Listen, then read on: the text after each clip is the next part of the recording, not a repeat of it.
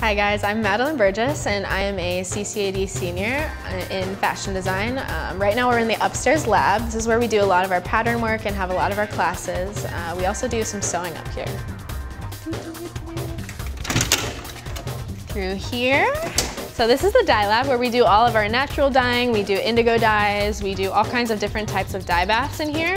And then we also have a fabric printer. We do a lot of digital design work.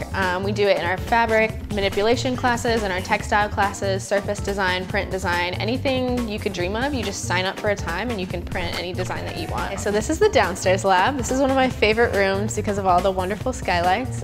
We do a lot of our construction classes in here and tailoring classes. And then we can go next door and look at the knitting machines. So here's the space with the knitting machines. We also have more sewing machines over here, as well as a press iron and a blind hammer and a leather machine. And we learn a lot of the industry standard programs like Lectra, WebPLM, and we also have a digital pattern making machine. And this is the area right outside the building where a lot of us come and hang out during our 15-minute breaks. Usually in the winter, we kind of like hide in this little nook. CCAD is known as the Night Owls, and what are night owls without coffee?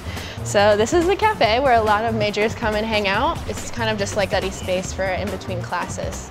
So here we are in the basement of Kinney Hall. This is where the laser cutters are. A lot of fashion majors use it to cut leather and lots of different types of silks and organzas. I'm Madeline Burgess. Thanks for following me around today through my tour of the fashion department. I hope you guys have a good day. Bye.